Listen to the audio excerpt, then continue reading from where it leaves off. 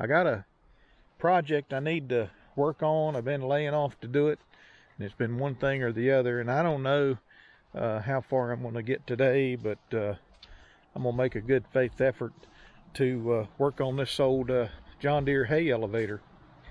And it ought to be a simple thing just to slide this section onto this one, but it's not. And that's because this middle section right here, there's 3 sections.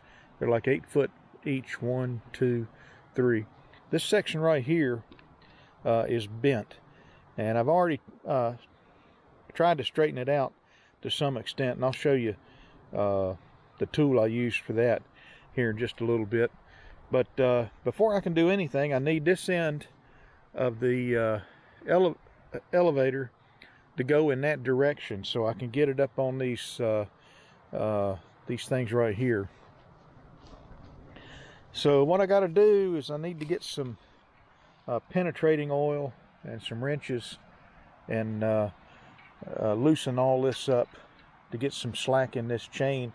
I think if I can just get some slack in the chain where it'll bottom out right here instead of over here, I'll have enough that I can, pull it back. But we'll see. So this piece right here, this whole piece was not just bent in kind of like that. It was also bent kind of inward like that. It looks like, what it looks like to me happened is somebody drove a front wheel of a tractor up against it and just pushed that over like that.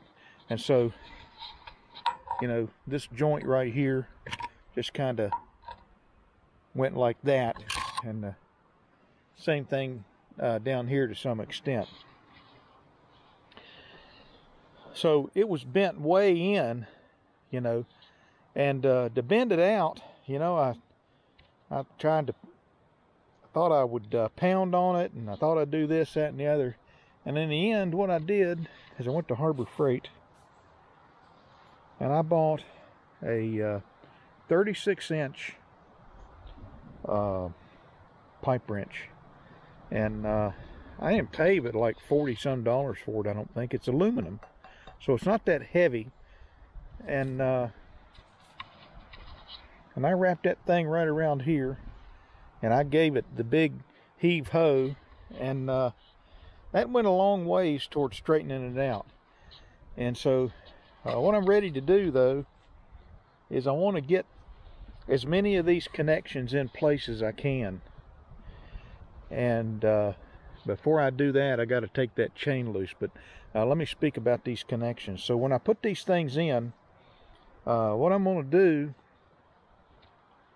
is these are going to be different lengths, and that the reason is so that I can I can get one of them up on it and then come in a little further and get another one on it, and then come in a little further and get another one and another one, and kind of do it like that. I don't have 4 of these. This thing was already separated when I got the got the elevator, and so I need 2 pieces of tube for this. And I looked and looked, and to try to see what I could find from PVC, not PVC, but conduit, metal conduit, and just solid steel rod. And I really couldn't find anything with the dimensions I needed. So what I did is I measured a piece of 1/2-inch pipe, and I bought a nipple that it'll actually go up in there. That's kind of crinkled right there, but I can tap it in, and they'll actually go up in there just fine. And that was as good as I could get. And it's a hay elevator, so it doesn't have to be crazy fancy. So I'm hoping these things will work. And what I'm going to do is I'm going to drill a hole in here and drop a Carter key through it in order to pin these things in position. So it's all going to be in a bind when I finally try to pull it together, and I don't want these things sliding down this tube. I want them going up into this tube and all the way around. So that's something I'll be trying to do as well. There it is, the PB blaster. When I was a boy, they wasn't PB blaster, but they was liquid wrench, and the old stuff was really good. I think they've changed their formulation for environmental reasons. But let me let that soak a little bit, and then I'll give it a try. So I don't know if you can see it or not, but basically what I got to do is to let this bolt go back, and in doing so it'll let this sprocket right here move back, and I have to do the same thing on this end. And so I've still got a fair amount of play, and if worse comes to worse, I'll just take that sprocket out, but I'd prefer not to do that. Alright, so I got these things, I got this one loosened up down to here, and that's been kind of a wrestling match, but I got it. This one on this side, they've got a carriage bolt with the sides mashed down instead of a hex, like right there. And it's actually just finger tight. So I think what I'm gonna do is I'm gonna buy a new set of bolts for this thing. The objective today is not to replace these bolts, it's to get these, you know, this section hooked on to the rest of the elevator down there. So, but I've almost got it. I'm almost bottomed out in these slots, and so hopefully that'll give me enough room to pull this thing back such that, you know, I can make a clean entry, if you will. That needs to be back right there. So let me keep going down here, and I'll come back. All right, I pulled this thing back, and I still don't have enough clearance. So what I've done here now is I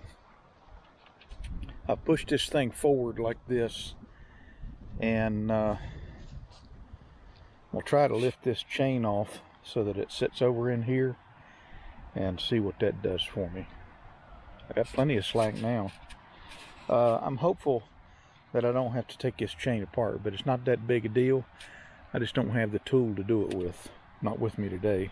All right, so I got the chain off of this sprocket, and I'm hoping that'll give me enough slack that I can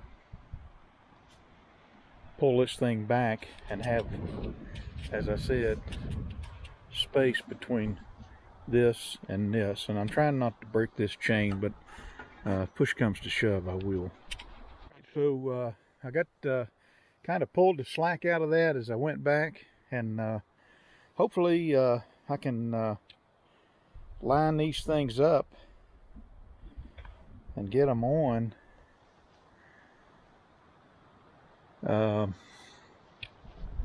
somehow, some way.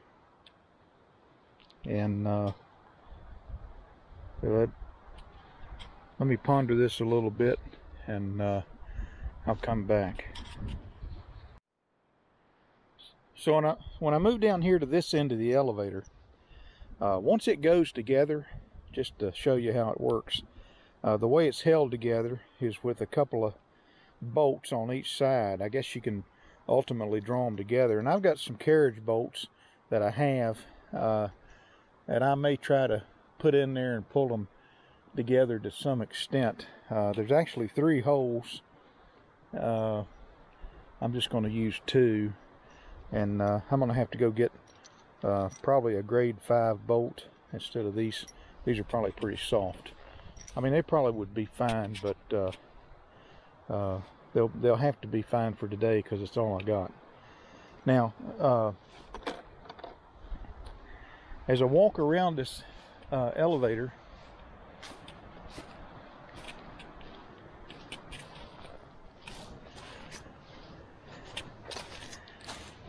Keep in mind that this side right over here was the one that was bent. I apologize for the sun and the shadows. So what I'm going to try to do is to get this side started first, and then I'll tap these shorter. So once I get these in and I know they'll go, then I can start probably try to get that one down there to go in, and then the last one on will be this one right here, and hopefully it'll go on. So I'm going to put these pipe nipples in here, and my other ones are in here somewhere, and I'm going to put a liberal amount of oil on them as well. So let me work at that and see if I can get this end to come together, and then I'll focus my attention on that end. All right, so I'm not having much luck getting this thing to go together, and what I've got up inside here, there's a lot of scale. I'm gonna give it another try, and what I did is I bought some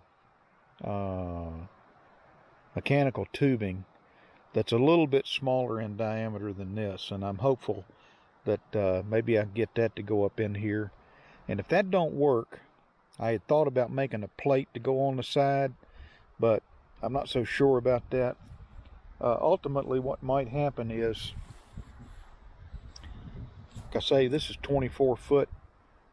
I may wind up coming down here and just cutting this thing. I hate to do that. I'd like to have the full length of this elevator, even if we're talking about probably 3 foot here. I would like to have the whole length, but anyway, I'm going to tinker with this thing a little bit and continue this video. So I'll be back. All right, so right here's the tubing I got. It kind of looks like conduit, but it's, I don't know, it's as thick a wall as that piece right there. It's pretty close, but it is a smaller diameter, and it does fit up in here. And that's a major deal, because even these original inserts don't slide up into this because of slag and rust and slag and things like that I can't get cleaned out. And if I can get this in there, I'll cut these. If I can get it in there, and then what I'll do is I'll drill a hole and probably drop a cotter key in there to hold it. And but ultimately, what's going to hold this thing together is when these joints come together. You have a bolt. You have a bolt here that pulls everything tight. And if I can get it to come together, that'll be like a major victory. And then if I feel like I need a plate on the side, I can do it. But at least I'll have something that'll hold it somewhat centered, from one section to the other. And so I want to try this, and I'm going to cut this piece right here, and I need to get that thing out, and I really need to take all of these out too. I'm going to replace all 4 of them and see what I can do. So I'll come back. I took my piece of steel. It's 36 inches long, and I cut them 9 inches, or give or take a 1/4 inch. And because black magic markers are scarce as a dinosaur, I used electrical tape to kind of mark my spot. I'm buying a case of black magic markers here, probably off of Amazon soon. I ought to get about 500 of them, and then that way we know we may not run out of them. And by that I mean we may always be able to find a magic marker. Sometimes I struggle for some words around here. The other thing I did, I had my chain right here sitting over on this side, and I put it on this side, and then down here, that block of wood right there's sole purpose is to trip me. I wanted to get the chain off this sprocket to have plenty of slack in the chain, and I couldn't bring it over to this side, so I had to bring all of the chain to this side. Now even with that, I'm not sure that I have enough slack in the chain, you know, that if I put that halfway in that I can pull it back and get it to go up in there. But I would like as much lever, if you will, up in this up in these tubes instead of something, you know, instead of something like that. I think it's better if I've got a, you know, a pretty good I got an insert that runs up in there a fair ways. So what I'm gonna do now is I'm gonna go ahead and drill my holes, and I got some cotter keys, and I'm gonna drill a hole through this and hopefully through this at the same time, pull it out and drop a cotter key in, do the same thing up here, over here, and over here, and I'll come back. Alright, so I got the first one in there, and then I got these cotter keys.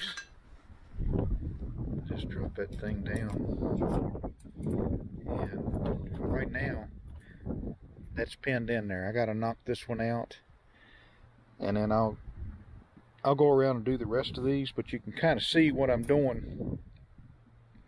And when I get it pulled together, I don't know that I'm going to need a cotter key on this side. I just want to make sure that when I start pushing this thing together, that this is unable to slide. That's what I'm after. So I got the old inserts out. That nipple was a little difficult to get out, and then one of these, this one right over here, I don't know if you can see that, kind of standing in the light. That one was a little difficult to get out. Used a hammer and a PB blaster, and believe it or not, they have to rotate or they're not going to come out. And I used my big pipe wrench to get on it and turn it. I figured, you know, bring out the big hammer. Now, one thing that I got these inserts out, I just need to make sure that the new ones will go in, because what a disaster it would be if I got all this stuff drilled out and then found out that, you know, once I get them lined up, they won't go in. So that's what I'm doing right now. And then the other thing I'm going to do that's really important is each one of these is going to be a different distance from here. So I can get one of them in, move it a little closer, get another one in, move it a little closer, get the third one in, move it a little closer, and get the fourth one in. So I'm not trying to get all of these into the holes all at one time. So I want to be able to get them pushed in there one at a time, and then whatever bending and prying I got to do to make the next hole line up, this will already be in there. So let me keep going. I need to drill some more holes, and I'll come back. So I've got all these drilled, and I've got the cotter key in. I think this is 3.5 sticking out, 3 inches sticking out, 2.5 inch sticking out, and 2. I would have preferred it to have been more than that, but I mean, the original piece that was in there was 4 inches long. So hopefully, you know, even 2 inches in here will suffice. Ultimately, it'll get pulled together with bolts. And I wanted this one to be the shortest because, as you can see, it's bent pretty good right in here. I still got some straightening out to do. So let me attempt to slide some of this together. All right, so these two halves are in. These were the most vertical. The damage was really done on this side. And so now I'm hitting right here. And so what I got to do is I need to pry this thing like that and see if I can get that to go in and get that to come out and then slide up on there. I'll come back. And this is This is where the big Harbor Freight pipe wrench comes in, because I'm going to try to, like I say, if I can just get it to move about a 1/2 inch, I can slide that. Well, let's see. I might ought to work on this one first, but yeah, that's what I need to do. I need to get this one in first. So I'll change my attention to trying to get this one on there. But in other words, if I can get the third one on there, and then the fourth one, I think, aside from it being kind of in a bind, it may not want to slide up on here too good once it's in a bind, but we'll see. I think I can draw it up. If I can get them to go in, I think I can draw them up. And I'm up here by myself and trying to make this thing go together every which way I can without being in a back brace tomorrow. And somehow or another, I've gotten this pipe to go in, all four of these. And what I've done is I got some more tie straps, and what I'm going to do, what I did is I put them on.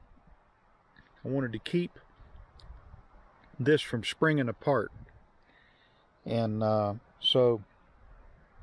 and then I tightened this one up, and this one right here I had pulled and bent like I showed you earlier, and I just a little bit off, and I took a hammer and tapped it under.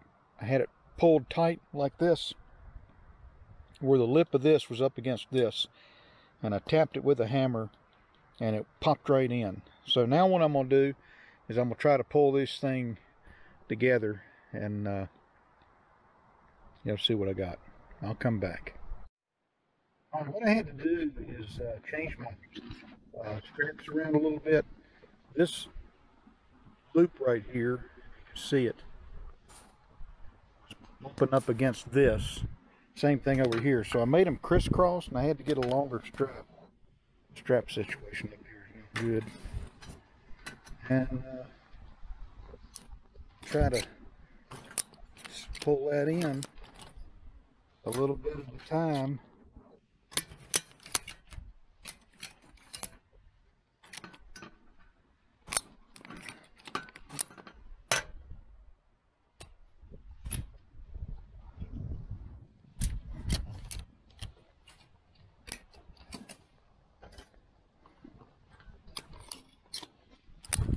And there it is. Now, I think when I raise up on it, it's going to close up like that. And the same thing over here.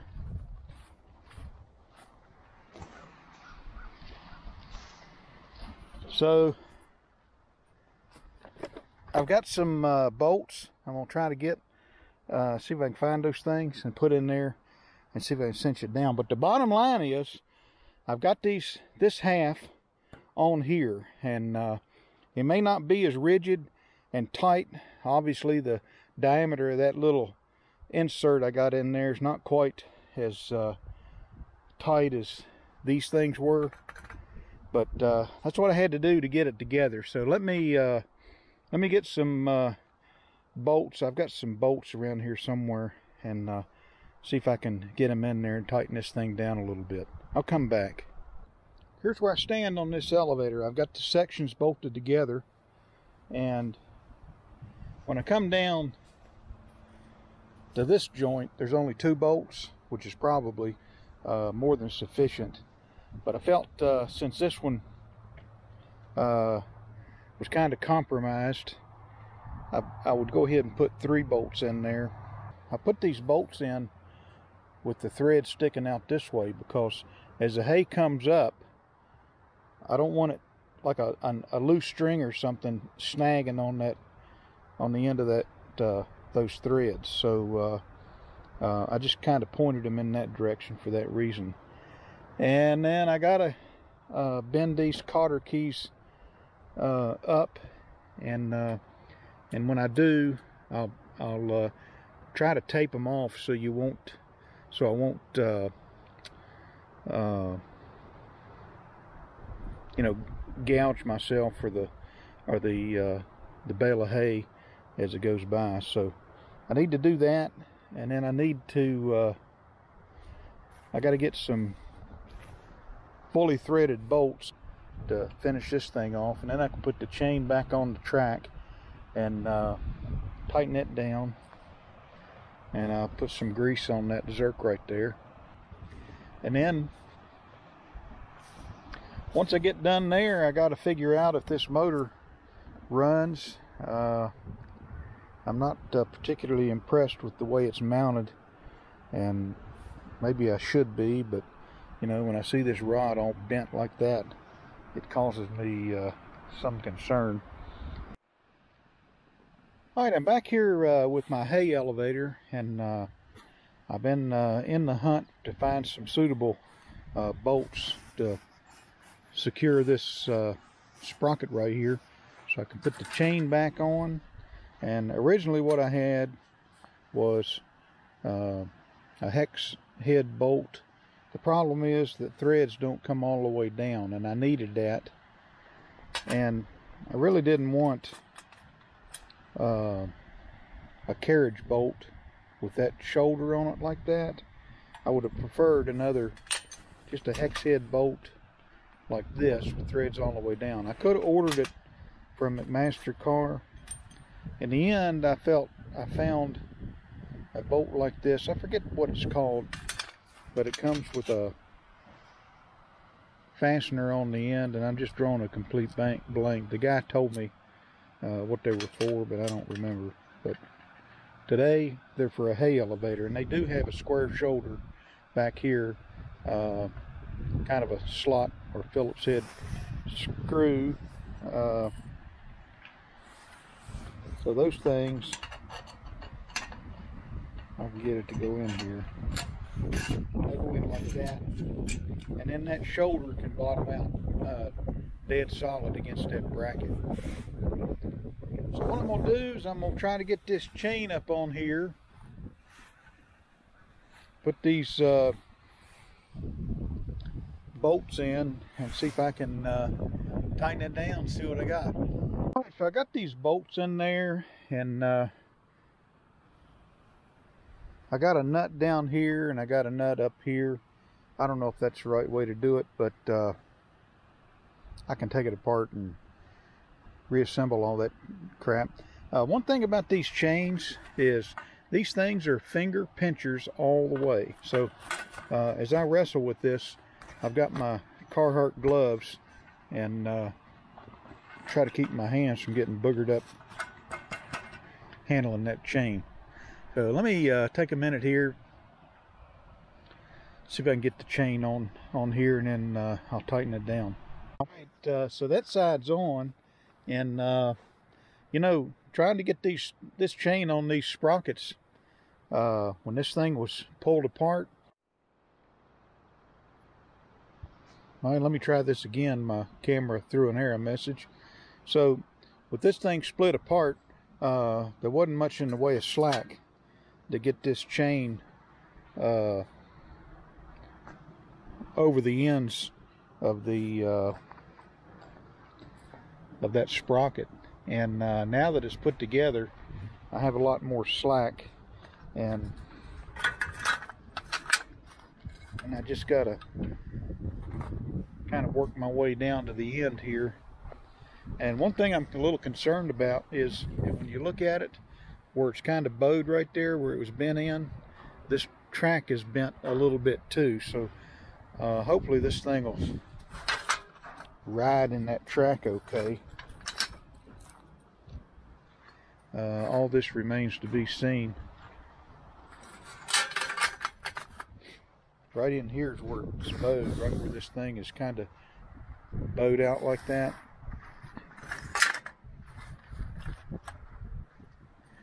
And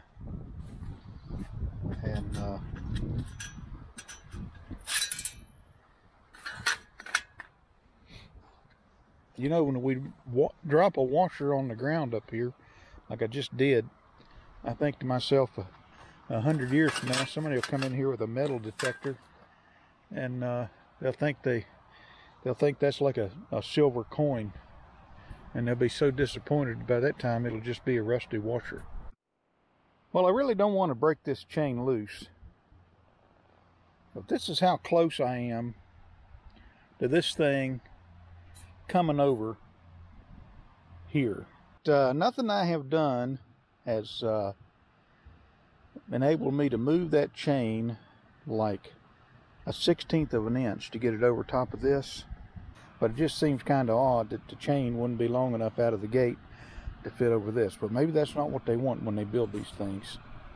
I don't know. I've got with me a big hammer. I got a ball peen hammer, but I can't find it. I got my gloves, and I got a chain breaker, and what I hope is not a futile attempt to get this chain broken so I can fit it around this thing. So let me get things set up and I'll come back. Alright, I got this chain up in here, and I suppose I can hold it like that, and then I can strike it with a hammer. I don't know if you can see that or not, the sun's so bright. I can strike it with a hammer and hopefully knock it out. So let me give it a try. I'll come back.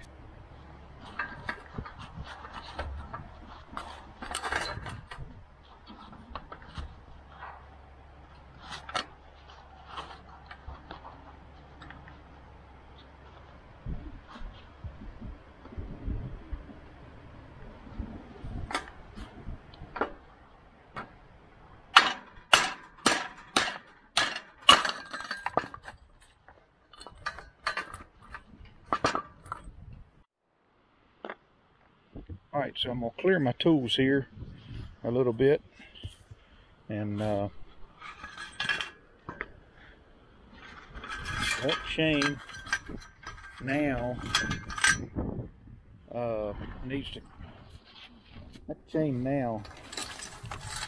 needs to come up over this sprocket like that, and then I need to put it back together. So before I get ahead of myself, I definitely want to make sure that this chain is on that sprocket right here. And then I want to get it up on this track. And by getting it lined up like this, it really gives me the most slack.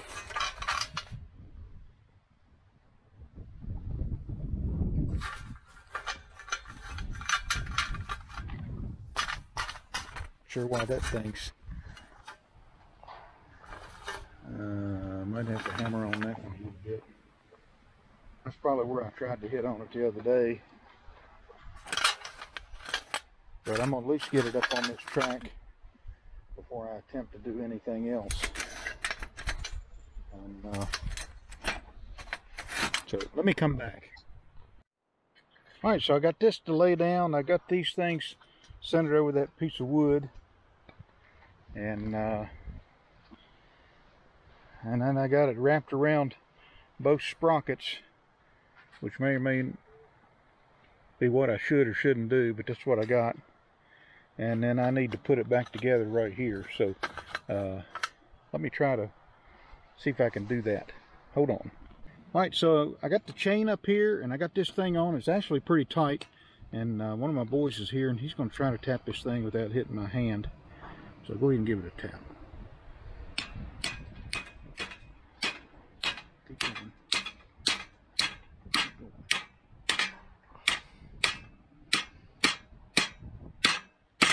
All right, let me see.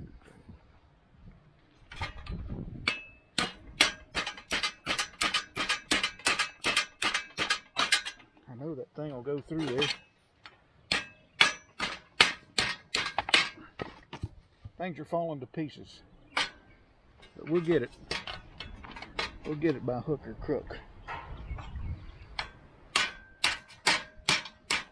There, that's it.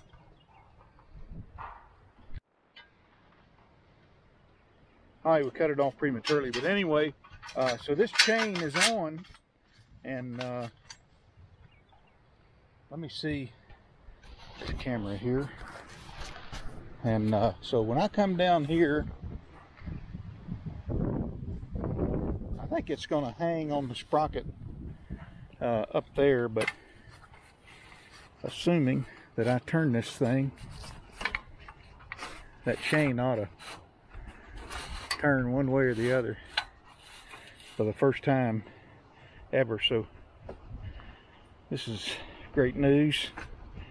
And what I'm going to do now is I've got my bolts to pull this thing back, and I need to do that. So let me do that and I'll come back. As I may have mentioned in the earlier video clips, the screws, the bolts that were used to hold this sprocket in place were fully threaded, and one of them was a hex head, and it bolted flush right up to that. The other one was a it was a carriage bolt, and that square shoulder didn't fit too well right here. And this is not the bolts that came out of them. And I was going to order some bolts from McMaster Car, but I found some bolts at a hardware store that while they're not a hex head, they've got a nice slot for a screwdriver or a big Phillips, and but nonetheless it'll give me that flat surface I want up against this thing. And I'm going to screw this thing together, but I may come back and re-wicker it a little bit. But for today, I want to get this sprocket off of here and pull it back, pull that chain tight, and just see how it rolls on this conveyor. So let me put these things on and I'll come back. All right, so I got these bolts screwed in here, pushed in here, and I got one back here to kind of lock it on the back, and then I got one here to kind of tighten everything up. I don't know if you can see that or not. To kind of tighten everything up, and then I got one here to kind of lock it down. This is a grade 5 nut right here. I had to go through my collection to find it, or I'd have bought 3 of these for each side. So I got this arrangement on both sides, and it's as I wanted. This is flat up against it. So what I'm going to do is I'm going to tighten this thing up, and again, this is probably not going to be permanent. I'll probably come back in here and put some washers on it, and but I just want to get this sprocket off of this thing, and I want to tighten up this chain a little bit and just kind of spin it. And what I'm curious about in a lot of ways is how it's going to track over these wooden pieces right here, you know, with this bend in this thing that we straightened out. You know, is that going to throw this off? And so let me try to tighten this thing up and see what I got. So I got the chain tightened in a little bit, and what I'm doing is putting a tape measure here and looking how close I am to this bar coming across. That's about 2 3/4, and then right here is about 2 3/4. Might be a little bit of difference. One of my concerns is that this thing run so that the chain doesn't try to pull, you know, from one side to another within this sprocket, and it may or it may not. But let me set this stuff down here on the ground, and so as I look at this chain, you know, it's leaning towards me a little bit like that right here.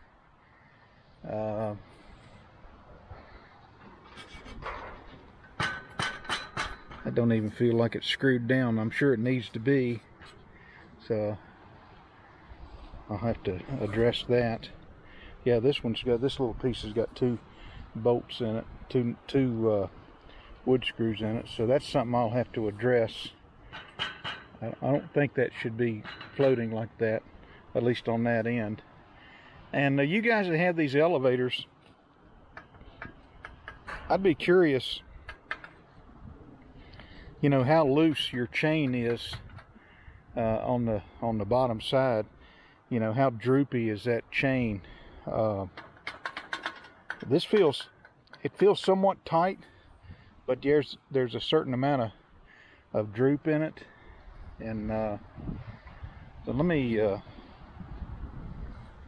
just kind of turn this wheel and see what happens. That sprocket is definitely off the lip up there on the other end. And so just kind of give it a turn here.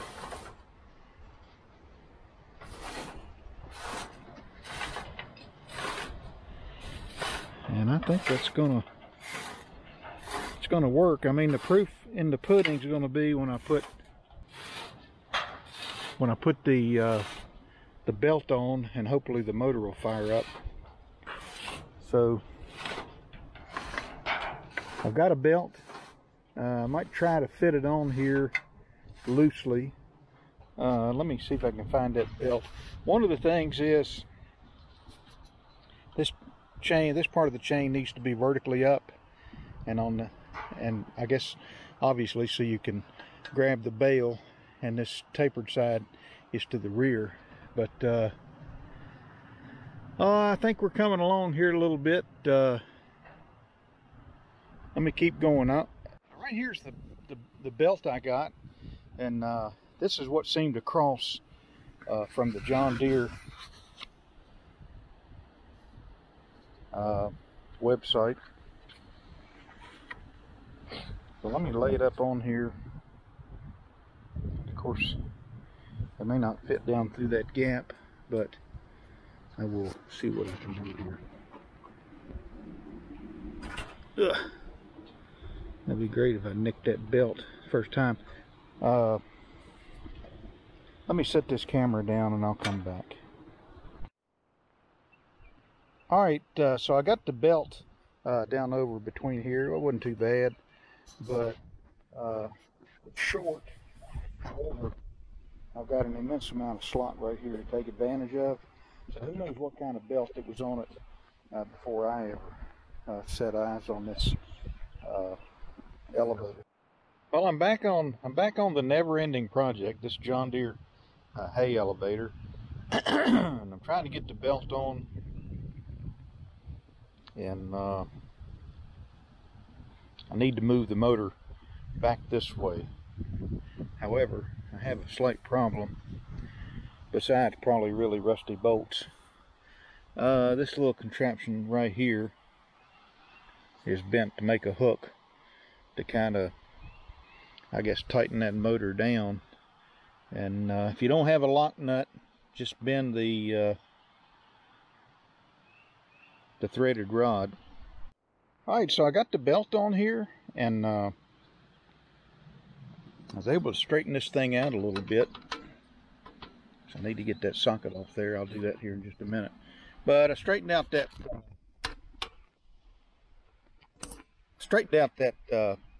threaded rod a little bit. I tried to grab it back here so it wouldn't booger up the threads too bad, and gave it enough slack to get it on there. Still feels a little on the tight side. Alright, I'm back out here at this elevator, and I was working on replacing this cord, and what I got here, call me crazy, but I had a short extension cord with 3 adapters on it, and it's 12 gauge wire, and I just cut this thing off, and I didn't want to build a plug. I wanted something, I don't know if that's hermetically sealed, but you know, I'm thinking about sparks and things like that. I just want when I'm in and around hay, I want a cord that's, you know, factory buttoned up really good instead of some of my handiwork. So I don't know, I probably got a foot or more, a little over a foot of pigtail, maybe not that much, and 12 gauge wire, so that'll be good for a 15 amp circuit. Maybe, I think a lot of people run 20 amps on a 12 gauge wire, no problem. But what I want to do is take this cap off and take this wire out, and then wire that thing in. So Let's see what I can do. All right, so I got the cord wired in. It's probably the nicest looking thing on this whole elevator.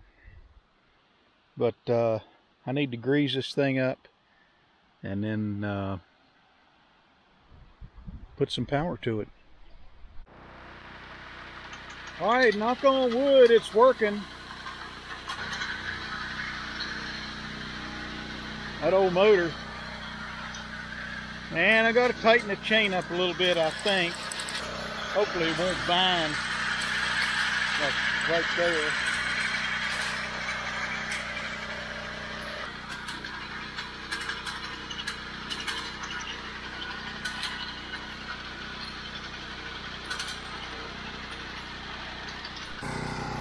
You can see this thing's all still kind of crooked.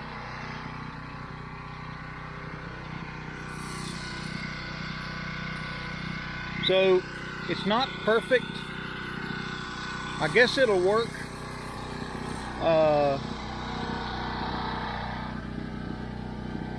This thing was a real job putting together, and I ran it and adjusted the tightness on the chain, and the manual. I found the manual online, not for this elevator, but it says when you grab it at the center, if you can easily raise it 5 inches on a 24-foot elevator, that's as tight as you want to get it, and that's about where I'm at. So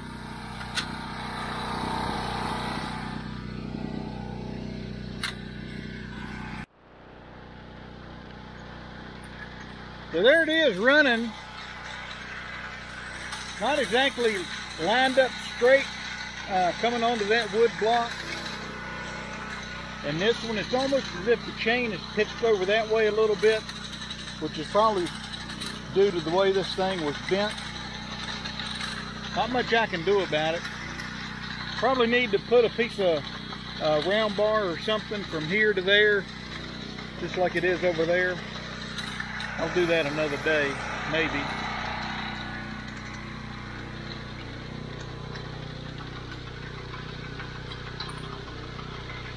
The engine runs, I don't know how long. You can see that pulley. It's pretty wobbly. I've got some slack in there for it. And